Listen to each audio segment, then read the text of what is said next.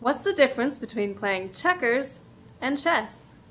In checkers, all the pieces are the same. They look the same. They move the same. They travel in the same direction. They take things one step or one jump at a time. Some checkers get to be kings, but even the kings move one step, one jump, one diagonal direction at a time. Chess is a little more complex. You have 8 pawns who move one place at a time in one direction, kind of like checkers. But then you have all these pieces in the back row. Bishops who travel as far as they want on a diagonal, rooks who move from side to side, forward and back, queens who can move just about anywhere.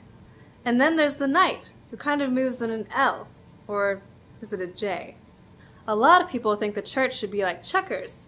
We should all think the same, act the same, pray the same, and worship the same. But that's not what the Bible teaches.